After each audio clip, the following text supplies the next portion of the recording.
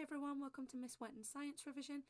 Today I'm going to show you how you can explain why one element is more reactive than another in a group and compare the reactivity of two different elements.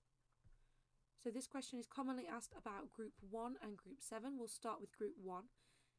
A question something like this: explain in terms of electrons why potassium reacts more violently than sodium.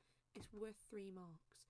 If you look at our sodium atom, it's got 1 electron in its outer shell because it's in group 1. And if we look at our potassium atom, it also has 1 electron in its outer shell because it's in group 1. Now both of these elements want to lose that electron in order for them to react. But we can see that potassium has got more electron shells in total because it's got more electrons.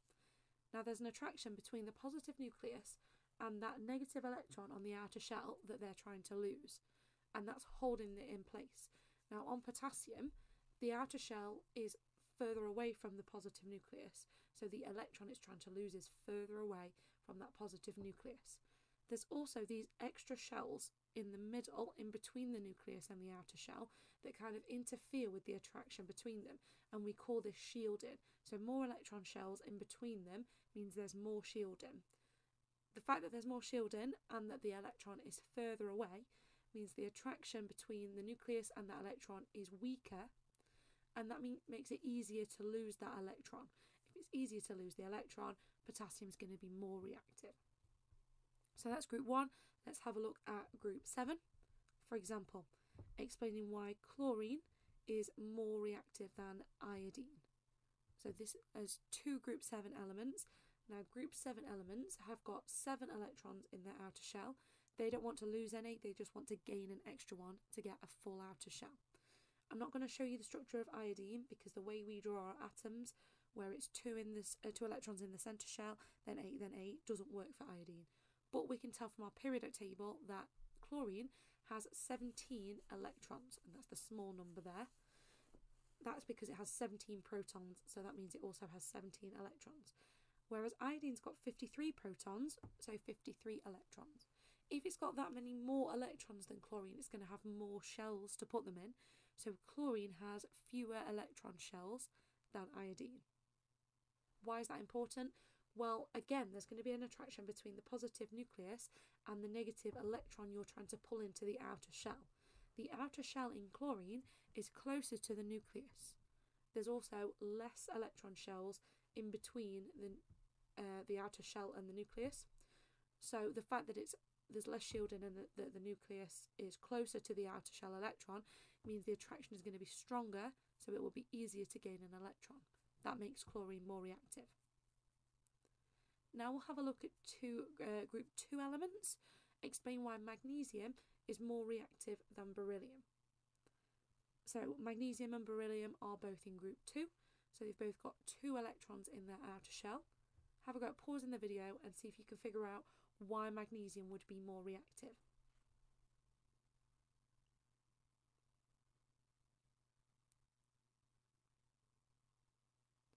So if you look at magnesium, it's a bigger atom, it's got more shells of electrons. That means there's a bigger distance between the nucleus and the outer shell electrons that it's trying to lose. Remember, it's trying to lose 2 this time. So the outer shell electrons are further away from the nucleus. You've also got that extra shielding because there are more shells in between the nucleus and the outer electrons. Both of those things mean that the attraction between the nucleus and the outer shell electrons is going to be weaker, and that means it's going to be easier to lose those electrons, which makes magnesium more reactive. We'll go back to group 7 now. We're going to think about why fluorine is more reactive than chlorine. So both group 7, why would fluorine be more reactive than chlorine? These elements are both in group 7, so they both want to gain an electron to get a full outer shell of 8. Pause the video, see if you can figure out why fluorine's more reactive.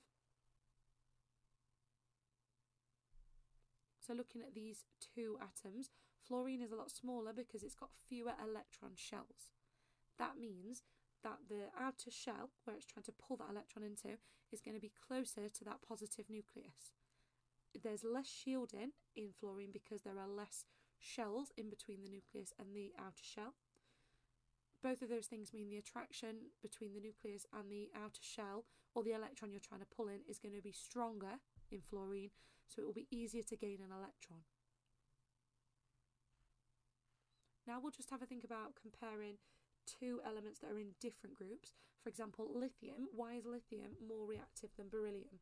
Well, if we think about the structure of lithium, it's in group 1, so it's got 1 electron in its outer shell, whereas beryllium is in group 2, it's got 2 in its outer shell. So whereas lithium only needs to lose 1 electron to gain a full outer shell, it's nearly there, beryllium needs to lose 2, and that is going to be more difficult. So lithium is more reactive because it's easier to just lose 1 electron than it is to lose 2 electrons. This would also work for comparing group 6 and 7.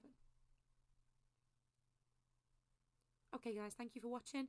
Let me know if there are any topics you want me to cover in the comments below, and I'll try and cover them in the next videos. Thank you for watching. See you next time.